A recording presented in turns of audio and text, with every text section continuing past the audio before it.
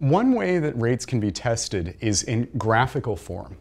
And this is a fairly straightforward thing, but once you understand it, it actually becomes very useful. The requirement is that you need to have a rate law that is expressed in terms of only one reactant. So it would have something like rate equals some rate constant times only one reactant raised to some coefficient. And what you do is you plot various quantities versus time, and you see which one yields a straight line graph. The graph that yields the straight line will tell you what alpha is, what the order is of that rate law with respect to reactant A. And so these are the possibilities for the order, x-axis, y-axis, and slope. So if it's a zero order reaction, just for all of these, notice that the x-axis is going to be time.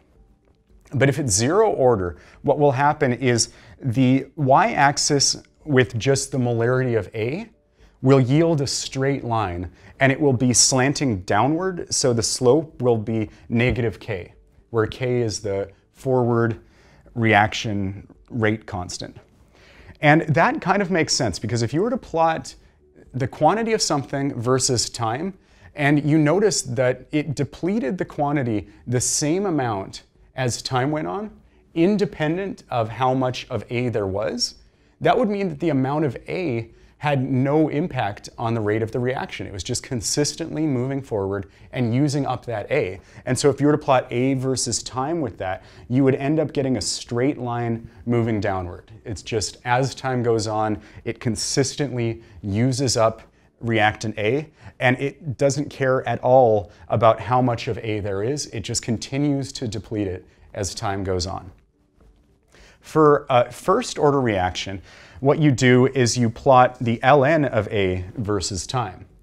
And if that yields a straight line with a downward slope, then that means that it's a first order reaction, and the slope will be expressed as negative k.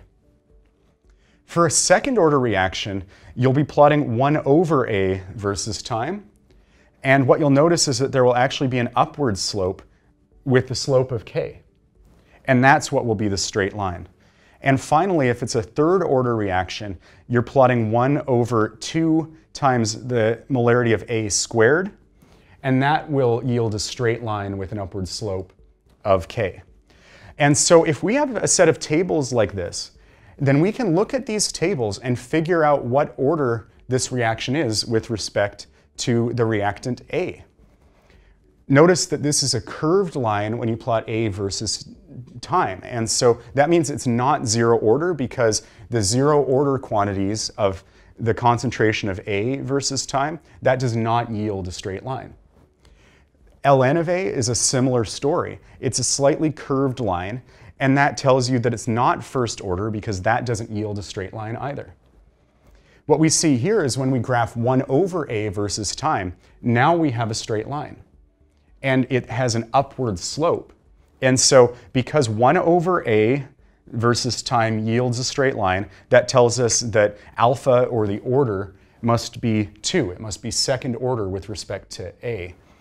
And the slope being positive k, that is a way of expressing this information in linear form.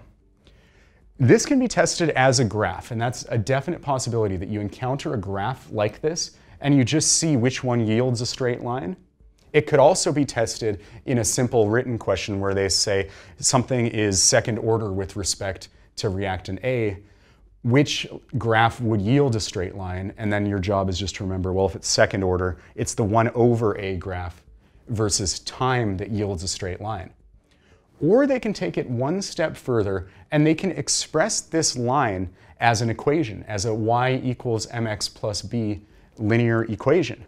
And so in that case, our value y is going to be 1 over A, and that's going to equal the slope, which is k. We've already established that the slope is going to be k, times the x-axis value, which is time, plus some sort of y-intercept, whatever the y-intercept is, and we'll just call that b here.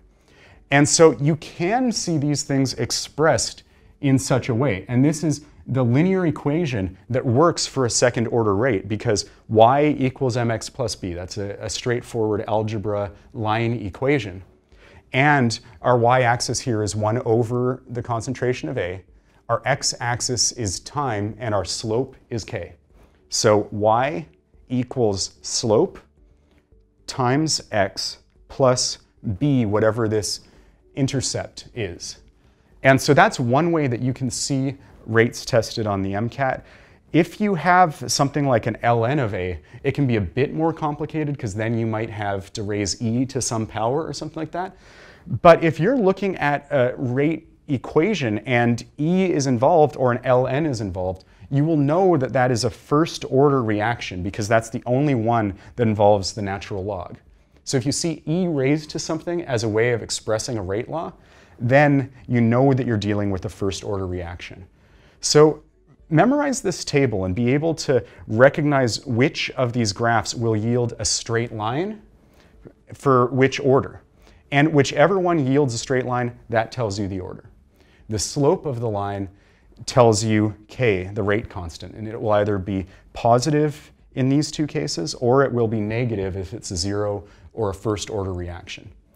And lastly, if it comes to a line equation like a y equals mx plus b, just be comfortable taking this as the y-axis, this as the x-axis, and the slope as k, and expressing it that way. And you should be good to go whenever rates are expressed in conjunction with graphs in your chemistry exams.